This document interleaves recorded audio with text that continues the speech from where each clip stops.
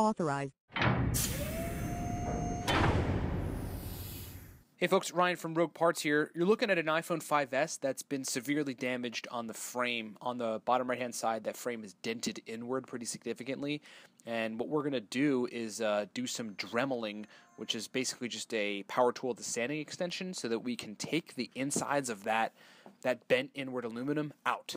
What we're essentially doing is we're removing aluminum, or really whatever this frame is made out of, from the inside of the device. As you see the technician with the Dremel inching in there so that we're removing layers of that aluminum so we can fit the screen back in.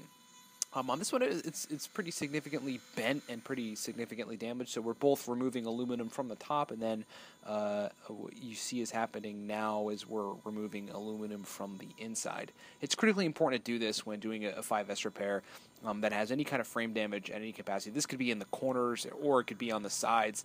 If you don't do this, you could run into a scenario where you can see the bend a lot better right there.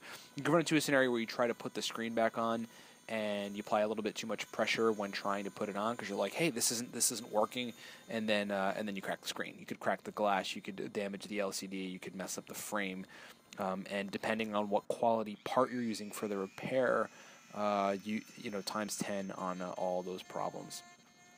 So what we're doing here is we're just continuing to grind this stuff out. We want to take that aluminum the heck out of there. It's working slowly but surely, but it takes some time to get it straight. All of those aluminum sort of chips that are hanging on the outside, we'll just clean out with an air compressor. We'll spray all that stuff out so it doesn't affect functionality of the device, doesn't get into the device at any crazy capacity, and we should be good to go from there. All right, so we're just sort of finishing the last moments in here to get that aluminum out, and we have a finished product. This is what it looks like when it's done.